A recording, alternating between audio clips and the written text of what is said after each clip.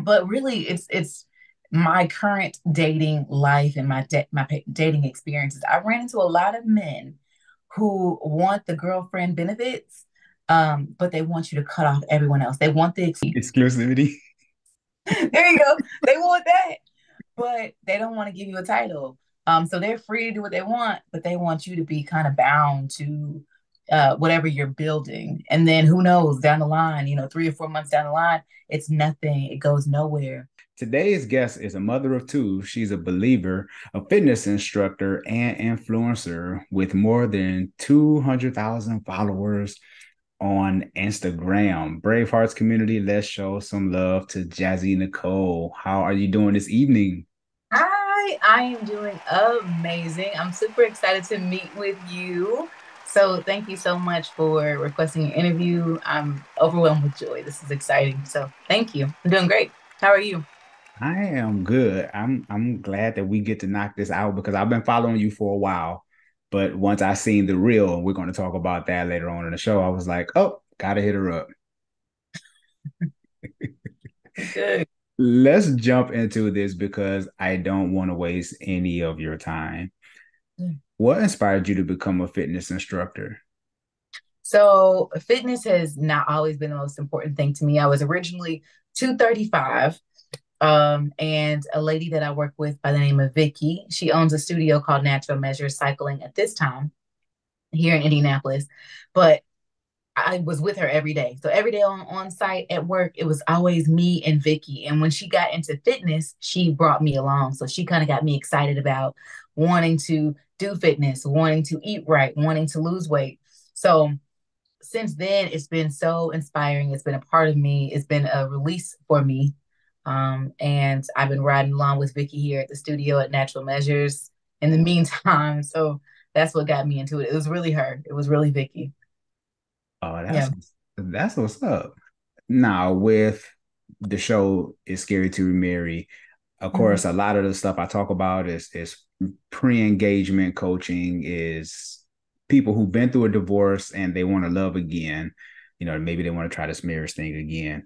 And then people that's just dating, they just kind of in this process of, maybe I want to, they just kind of teetering, this is what I'm here for. So, of course, a lot of stuff I talk about is relationships. I want to ask you about a healthy lifestyle. And can that enhance a relationship? Oh, yeah, for sure. And I think if you pour into yourself in any sort of facet, whether spiritually, emotionally, financially, physically, you really have to pour into yourself first before you can pour into someone else because they receive your overflow. So, oh, yeah, for sure. It can definitely enhance a relationship. Mhm. Yeah, because when you was telling me about your weight loss Mhm. process, I was 280. Oh, Yeah, and now I'm down to like 190. come on now. Come on. Congratulations. That's pretty dope. Yeah, so Yeah.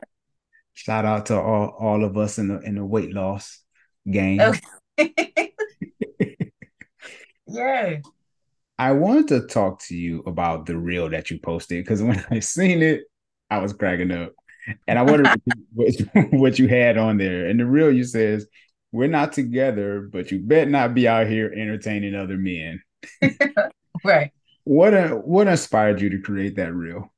So, there's this trend. It's the trend that's going on now. Um, but really it's my current dating life and dating experiences. I ran into a lot of men who want the girlfriend benefits, but they want you to cut off everyone else. They want the Exclusivity. there you go. They want that, but they don't want to give you a title. So they're free to do what they want, but they want you to be kind of bound to whatever you're building. And then who knows down the line, 3 or 4 months down the line, it's nothing. It goes nowhere. So for me in this dating season that I'm in, yes, I'm single, but single doesn't mean that I'm bound to anyone. It doesn't mean that I'm going on 1,000 different dates, but it does mean that I'm allowing myself to get to know other people, that I'm open to experiencing other people, other men, and I'm not going to cut that off for a potential. Mhm. Yeah. What's up with that though? Like, how Why? how selfish is that? Very. But okay, so help me understand. I personally feel like you should be selfish in the dating season. Now, of course, you have to give to whoever you're invested in, but this is just as much as an interview for you as it is for me. And to block myself off to say, hey, I'm seeing this person. Um, I'm seeing this person. I don't know where it's going to go. I don't know if he's really interested in me. So I'm just going to block off everyone else. I don't think that that's ideal for me, not in this season. Mm-hmm, mm-hmm. Yeah. Because I heard there are some women that have took that route where they was like, Mhm. okay, I'm gonna, as they say, I'm gonna let go of my roster and Yeah. I'm going to try to talk to this one guy to get to know him or whatever. And then in Mhm. the end, they end up getting burned, right? Yes. Unfortunately. Oh, yeah. Yeah. Getting burned. We've all So, been there. so you got rid of the roster before? Oh, yeah. I got rid of the roster. A few times I got rid of the roster, you know, because I thought I was going to go somewhere and it didn't. But I do think though that over time, naturally, people will start to fall off as you begin to focus on someone who actually, captures your interest, someone who's actually interested in you. When the roles are, when it's reciprocated. So when the energy is reciprocated, everyone else tends to fall off, and that's okay. That's natural. But I don't think that you need to start off with just dating one person and investing all of your time and putting all your eggs in one basket for one person and then it not go anywhere. Mm-hmm. Yeah. Yeah, I agree. I feel that 100%. I Mm. wanted to ask you about when it comes to dating and because for a lot of men, right? A lot of men are selfish. Let's be Uh-huh. right. A lot Mhm. of men are selfish. But Yeah. when do you like how do you know when to start letting people go? Like is there like a checklist? Okay, listen.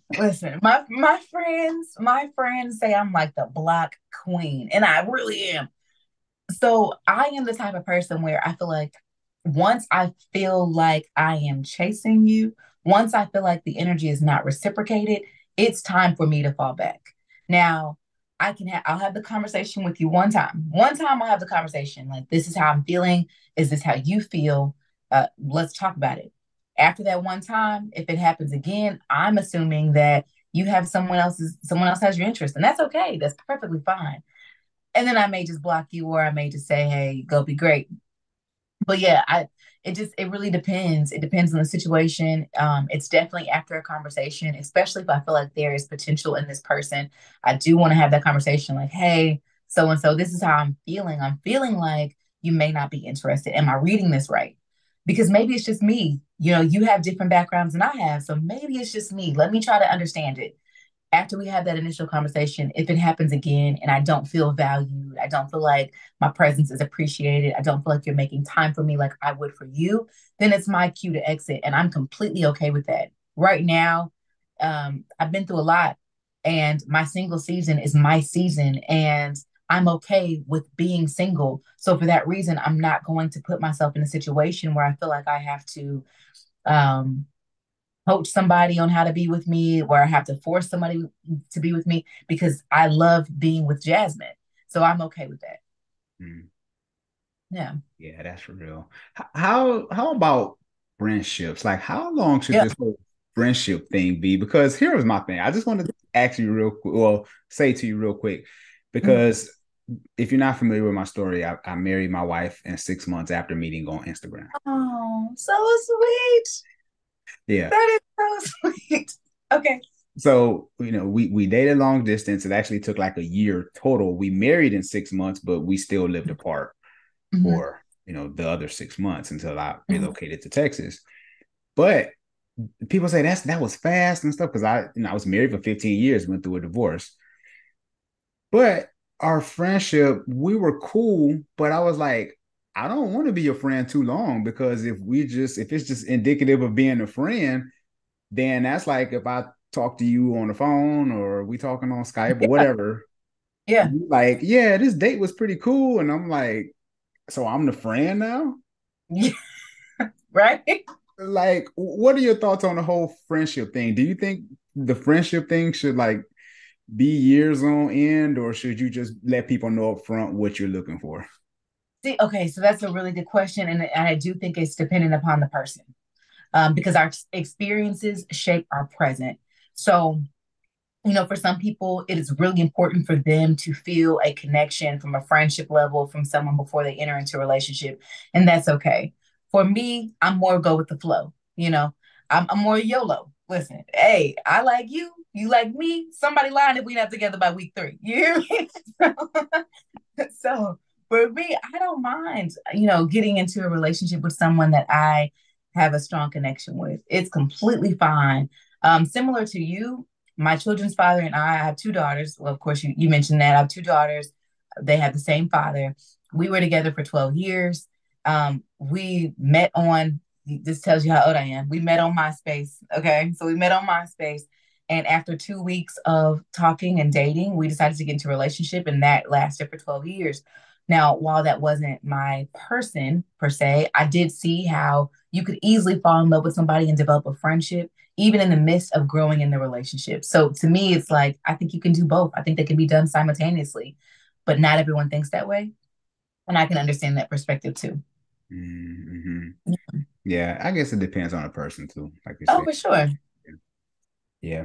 There was, I don't know if you've seen this video, but there's a video I posted on my Twitter. I think I seen it on one of those social media outlets where there was a lady who said she would rather be a mom than a wife, and she would Mm-hmm. rather cater to a child than her husband. Did you see that video? No, no, I didn't see that. Okay. But Mm-hmm. what are your thoughts on that? Oh, I want to be all. I want to be all. I want to be a great mother. I want to be a great wife. I want to be a great business owner. I want to be it all. I don't think that you need to just be one and not the other. I think that women are designed to be able to manage and control and handle and manifest and produce. So for those reasons, we're able to multitask and we can do a really good job at it. So I am perfectly fine with doing all that. Now, some women, of course, just like her, it sounds like she chooses to be a wife instead of a mother. Is that what you said? She Right? wanted she preferred the child over a husband. Oh, okay. Okay. But that's the relationship she values. I think you can handle all of them. I think it's healthy to see a mother handling all of those relationships, vice versa for a man. I think it's healthy for children to see their father being a father and being a husband and being a leader and being, all these other things, because that's what our life is. We manage different hats, and that's what we have to do. Mm-hmm. Yeah. Yeah, because women can multitask. I see it every day. Uh, Yeah, I bet. I bet. there's a book called, I'm an avid book reader, called Women Are Like Spaghetti and Men Are Like Waffles. Have you read that? No, I have not read that. Yeah.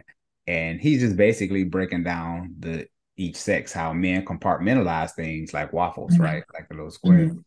And women are like spaghetti. It's just a mixture of just everything all together.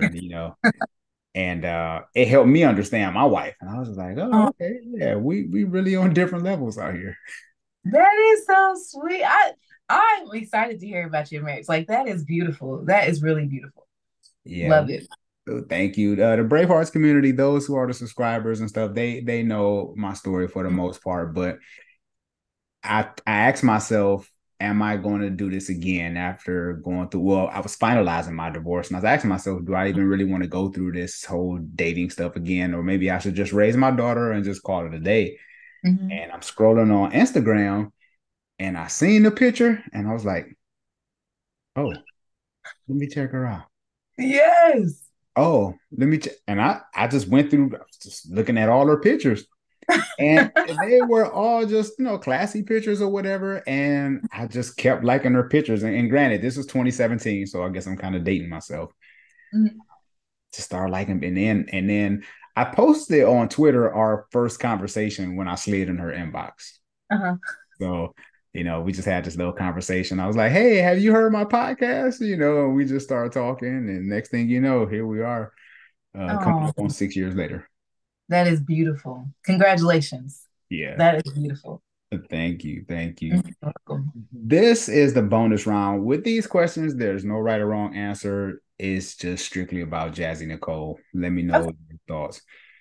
What is the biggest mistake you see women make in relationships? Oh, the biggest mistake. Uh, Not being vulnerable out of fear. Yeah. Mm. Yep. Let's talk about it. Let's talk about it. Yeah, give me a Um, breakdown. Talk to me. so I think that a lot of times we kind of hide pieces of us because we're afraid that maybe that person may or may not accept that. The more vulnerable that I have been, the more transparent that I have been in my dating experience, I feel like it's opening me up to a different quality of men, and it's also allowing me to see ones that are for me and ones that are not for me. Of course, I'm not super duper open with every single person. I use discernment, but those people that I think I can see going to the next level, being vulnerable with them has been very important for me. And for them as well. You can see if they can take that piece of you or if they can't take that piece of you. And then you can maneuver from there going forward. So I look at it like I am who I am. You either love me this way or you won't like me this way. And that's okay either way. But I think it's helped me a lot with my dating selection. Mm. I Yeah. like that. I've heard someone say that before about the vulnerability. So, Mhm. at what point does Jazzie Nicole comes vulnerable? Like, is there a place where you start to feel comfortable? Is it like after a certain amount of time, or is it the conversation is so good that you open up? Like, what Yeah. makes you become vulnerable with maybe a certain man?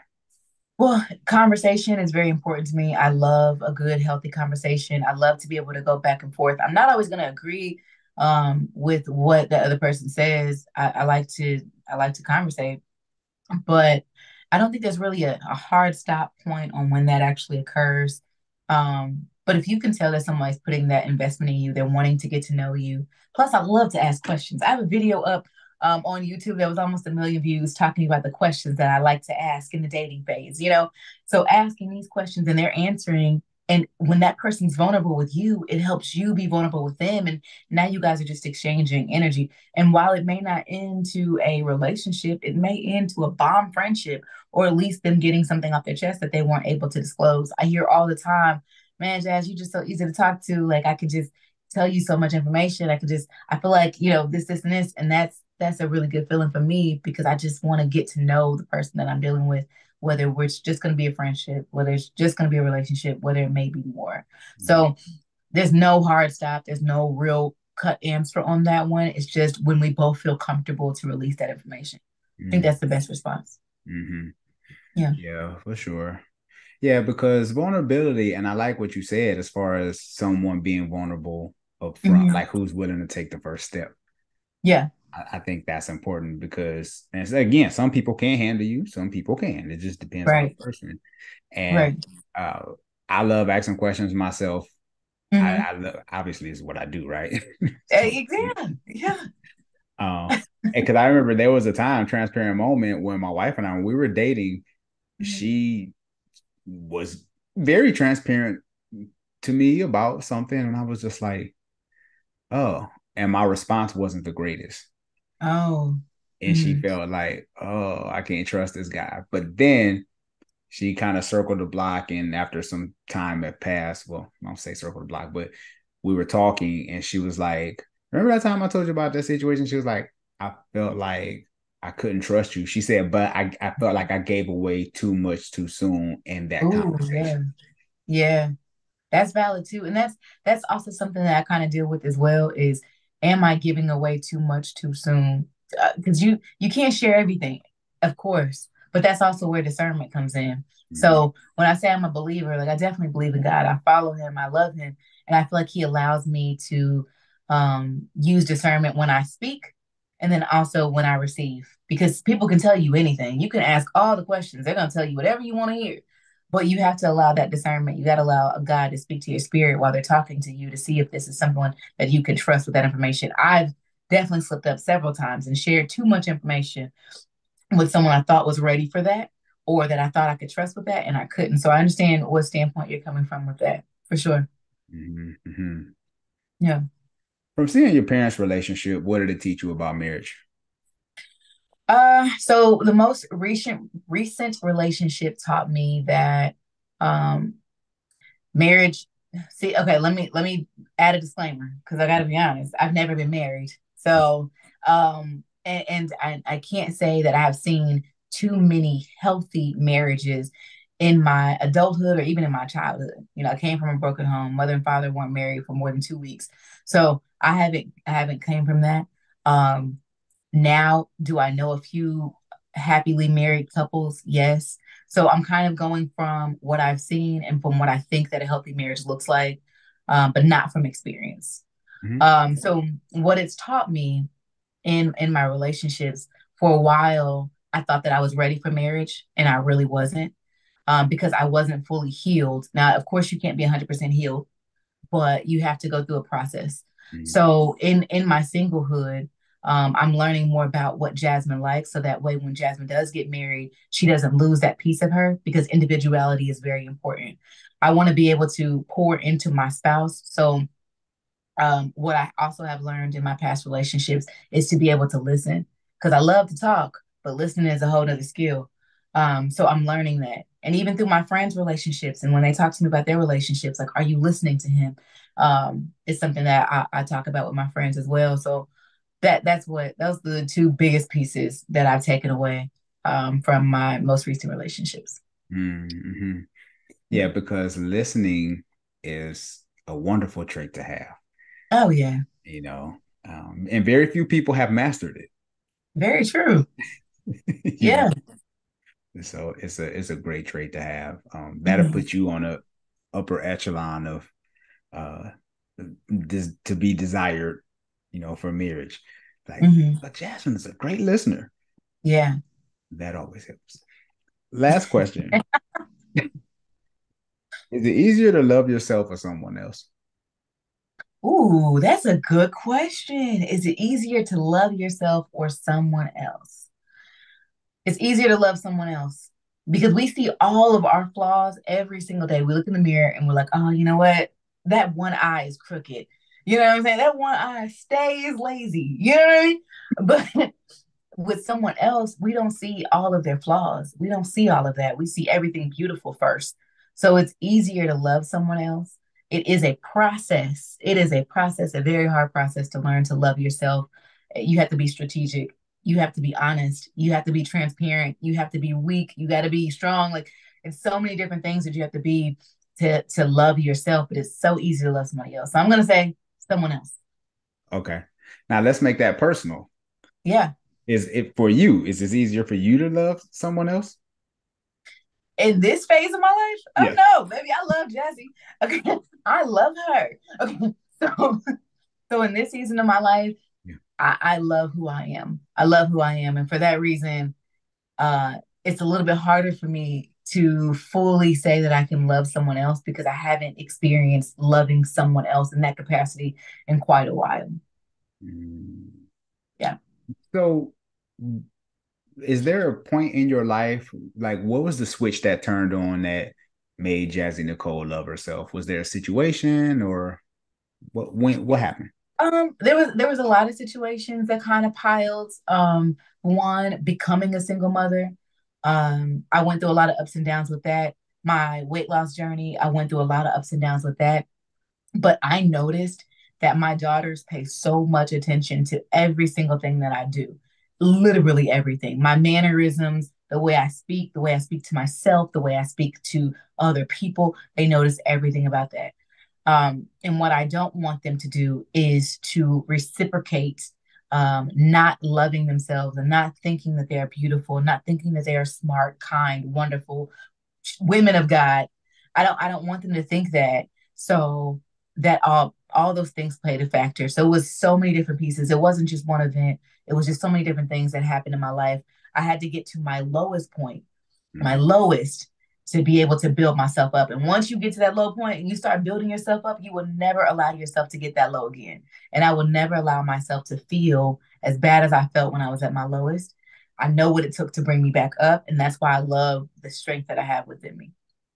And for that reason, that's why I love Jazzie. No, that's what's up. I love it. Love the self-confidence. You got to have it. So I always Yeah, tell people, it's hard to try to show somebody how to love you when you don't love yourself. exactly. And people can see it. You think that you're hiding it, but people can see it. They can see how you talk about yourself. They can see it. For instance, you go online and people post things about themselves all the time, like negative things. Like I like to joke, okay? But one thing I'm not gonna do is talk down about who I am. I it took a lot to build me up. So I'm not gonna talk down about myself. But people do see that. They pay attention. Yep, that's right. That's right. And people Mhm. can tell, people can see you coming a mile away if you have confidence or not. Oh yeah, for sure. For sure. Yeah. I always tell people to the point of where you love yourself, like to the degree of you have confidence, is to the Mhm. degree of who you would date. Oh, that's valid. I Yeah. agree. Yeah. Yeah. Yeah. And no shade to the exes, no shade if you're listening or watching. But I'm just saying, when I look back, I'm like, oh, I didn't have self-confidence when I was with her. I'm just That saying. is very valid. That's very valid. I mean, every ex played a factor. They played a role in something. They help with something. I think in any relationship, you should be able to walk away with something that you learned from that about yourself or about your journey or even about them. Like you should be able to walk away with something. Something was good in it. That's why you stayed. So yeah, no, I completely understand. Yeah. My my ex, we were married for 15 years, and Mhm. I'm grateful for that experience, even though it didn't end with us, till death do us part. But I Right. learned, so I became a better husband this time around than the first time. Yes. Yes. Yep. Mhm. So I learned a lot. So I never will ever talk bad about my ex. I got almost 500 something videos up on YouTube.